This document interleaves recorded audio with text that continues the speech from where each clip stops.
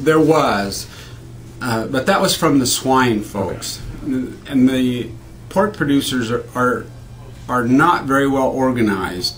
So they were receiving information on their email address for pork producers, but apparently that address wasn't any good. So they believed they weren't offered the opportunity to provide some input.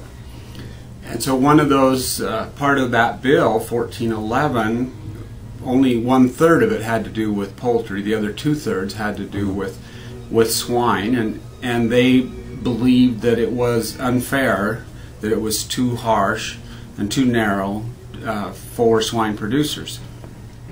So we will work with them over this next year and try to address some of their concerns. And because they did come into it late, they joined food producers late, and then they took the approach that, well, we didn't participate and we didn't know about it, so it must be bad and we're going to oppose it. And they were able to get food producers to vote in opposition. And that's unfortunate for a lot of reasons. One, because the bill was a year in the making, and if everyone was not informed of that, and I regret that. I'm sorry about that. But the legislation didn't just come out of the midair, and so a lot of people had to input, and we'd written it so that even if it had passed, we had more than a year. Folks would not have been forced to be in compliance until July of 2012. So we would have had plenty of time to correct any mistakes. One of the issues there is they simply don't trust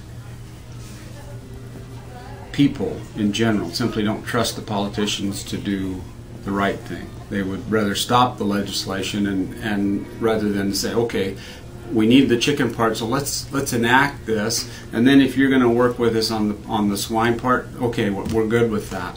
That wasn't the approach they took, and that again is unfortunate. But that's. Is there any chance? It sounds like you want to work on this going forward in the next year. Is there any chance that you'll split chicken from swine in this? Well, we're sure going to consider that. We may well do that. I'll know more after we meet with the pork folks. I have given them until June to come to some consensus among themselves, and that's usually the first obstacle. Is you get a group of producers, they can't agree with each other either. So I've given them until June to come with a consensus among pork producers, and then we'll sit down with them and address their concerns in the legislation. And if we're not able to do that, then certainly we will separate them, bring the poultry separate, and then address the swine separate as well.